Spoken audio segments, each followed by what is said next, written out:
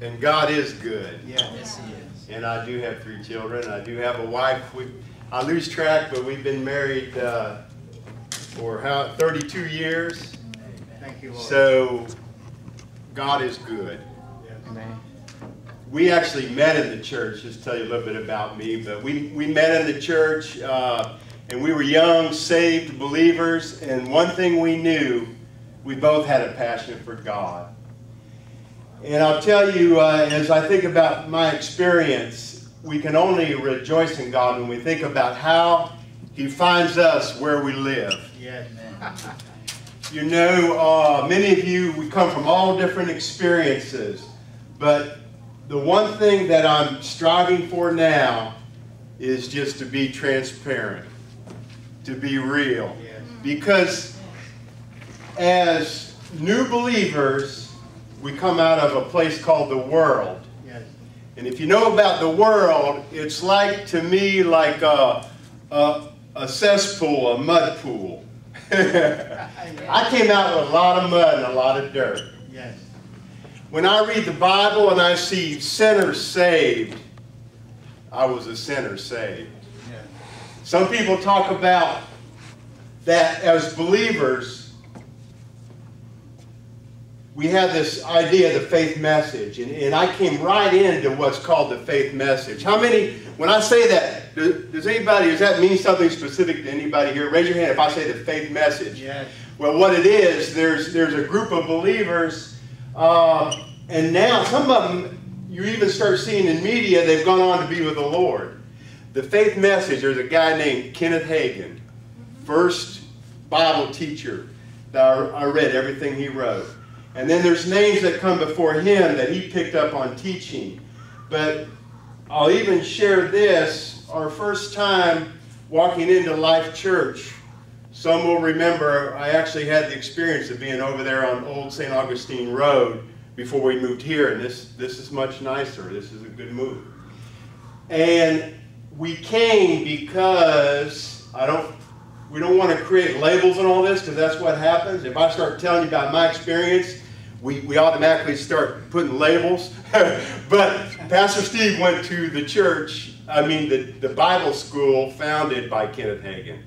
So that's why we came. So that doesn't mean that that's who he is or that's what Pastor Steve teaches, and that doesn't necessarily mean who I am. So we want to be careful about the labels. But what I will say, you see, there's always been teachings come into the church. One was the faith teaching. And that is an important teaching because it says you can believe God at His Word. Yes. That you can believe what He said and you can experience what He said. That the Bible is real. Now, today I do want to talk about something else that has moved into the church. And that's a teaching on grace. There are ministries who take on what you call a flavor. Who's heard of Joel Osteen?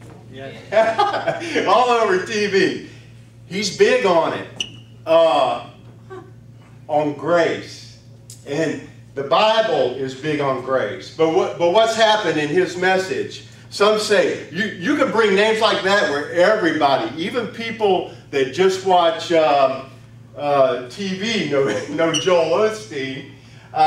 And some will say, oh, his message, I don't like him. And others say, I love him. Well, what I want to talk about in my experience is, what does the Bible say? Yes. Amen. Because when it comes down to it, it doesn't bother me if somebody doesn't like Kenneth Hagin. There was criticism of the faith message. I don't know if as many of you have had experience in the church, and there's different lines of teaching. And people run those lines really hard. And they stay really thick on those subjects. And so then they pick up criticism. Because you can go and you can find heavy, now we got the internet, you know. I read everything I can about a subject or a person, because it doesn't bother me if somebody says something bad about Tom. he can take a beating and keep on ticking. Amen. That's why I mentioned him. I love him. I stand with him. He doesn't have to be perfect. I want to read a scripture, and we're going to talk some about grace, but I've got two particularly I'd like to talk about. One is in Philippians chapter 3, and it's the Apostle Paul. You know, he called himself the chief of sinners. So, somebody once said that there's sin in the house. Well, there is. I walked in. There's what it is, see, we all have been in this mud. I started by saying we've all been turned in this mud and swished up in this mud. And some people talk about, well, why do bad things happen to good people? This mud is circling on us. And I'm going to get to this idea. I'm trying to bring these ideas together of these different teachers and where we get to where we are, because we have to live where we are. And at the end of the day, we got to live where we are. We wake up with me. When I wake up, I'm there. When I go to bed, I'm there. Amen. Amen. So in Philippians chapter 3, verse 12, I'm going to throw out some scriptures. If you've read the New Testament, you'll be able to pick up on some of it faster. I'm not going to refer to everything by reference. But here we see, Paul says, not that I have already attained or am already perfected, but I press on that I may lay hold of that for which Christ Jesus has also laid hold of me. Amen. Brother, I do not count myself to have apprehended or to obtain, but one thing I do, forgetting those things which are behind and reaching forward to those things which are ahead. Yes. Going back to verse 12, it says, but I press on that I may lay hold of that for which Christ Jesus has laid hold of me. Thank you, Lord. We're talking in a way, I will talk in a way that some people will not comprehend it. They won't understand it.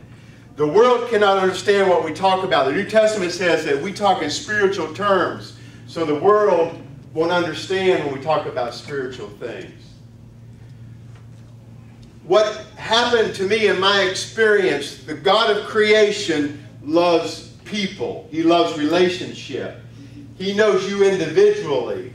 If I name you by name, each one, if you know him, he showed up on your doorstep. He called you by name. It got personal. He came to you in your mess, in your mud. Yes. Amen. And he called you by name. This is personal. See, this is what he did to me. I was in sin. I was in death. I was in the mud. The mud was circling around me.